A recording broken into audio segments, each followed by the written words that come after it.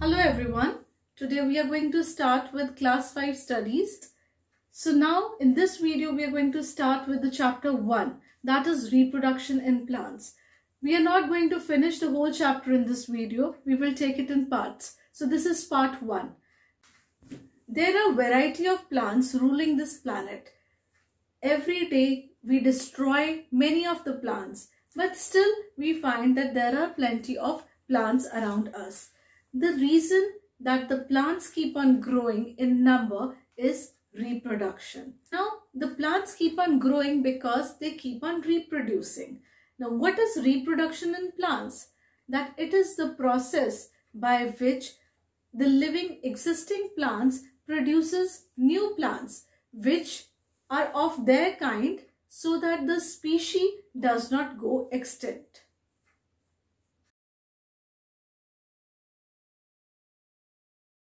If the existing plants or animals or humans will not reproduce, then that particular species will come to an end. It will extinct. This has happened with dinosaurs, and there have been many plants which have extinct now. Now, how is the reproduction in plants done? Plants can reproduce in a number of ways. Reproduction through seeds is the most common, but plants do reproduce from other parts of their body, and this is called vegetative reproduction. Plants do reproduce from stem, buds, spores. So if a plant is reproducing from any other part of their body except the seed, then we call it vegetative reproduction. Vegetative reproduction. So now let's do reproduction from stem. You might have noticed that money plant, hibiscus, rose, they grow from stem. Have you ever noticed which part of the potato or ginger you eat? They are actually the stems. If you take a potato which has a bud on it and you grow it, then you will soon find that a new plant starts emerging out of it. But this will happen only if you provide it with proper water and sunlight. Next is reproduction from roots. There are many plants which can be reproduced through the roots only. A new plant can also grow from the roots of mother plant. And it is very common in plants like carrots, turnips, beetroot, sweet potatoes. Next is reproduction by leaves. There are many plants which actually can be reproduced through the leaves only. The plants like begonias and bryophyll, they have buds on the margin of their leaves which when fall down on moist soil have chances to grow into a new plant. Some plants have special structure called spores. There are many plants which reproduce from the spores only. Ferns, liverworts, mosses, even mushrooms are the examples of it. These spores, they are actually a tiny structure. They look like seed, but they are not seed. Now coming to the most common way of reproduction in plants, that is seed. So most of the plants like apples, oranges, mango, cucumber, okra, eggplant, they all grow from the seeds. So now let's discuss the structure of a seed. First, we will be discussing the structure of a seed and then we will be doing the germination of a seed. But first of all, what is a seed? A seed is a tiny life-giving structure which can give rise to a new plant. It contains 3 parts. Now every seed has 3 parts in it. The first is the seed coat. What is seed coat and why is the seed coat there? Seed coat is the outer covering of a seed. Now what is the function of a seed coat? Seed coat provides protection to the seed. Many a time seed are mishandled. They are not handled properly. So in such conditions, it is the seed coat which protects the seed from getting damaged.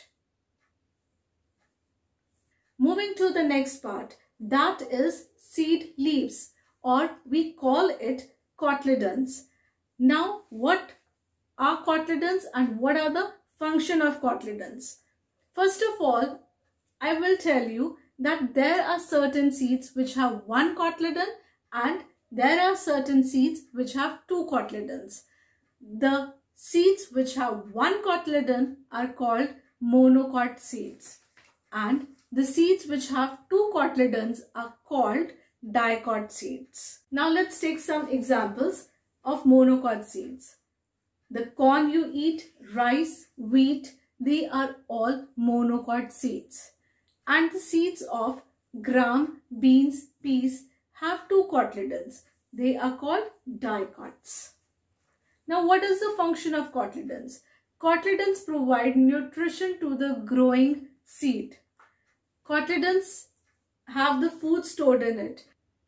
They contain the stored food which is used by the growing seedling. Now, coming to the third part, that is the embryo. The embryo is a baby plant which lies between the cotyledons. Now the embryo is the one from which the root and the shoot comes. Embryo contains two parts, the radicle and the plumule.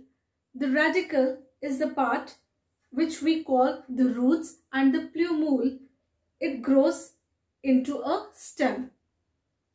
So here we have covered the structure of a seed. I repeat, every seed has three parts. First is the seed coat, second is the cotyledon, which we call seed leaves, and the third is the embryo. The seed coat protects the seed from getting damaged.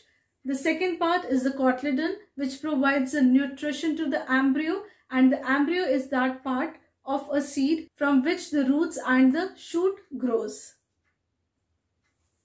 Now coming to the next topic, that is germination of a seed.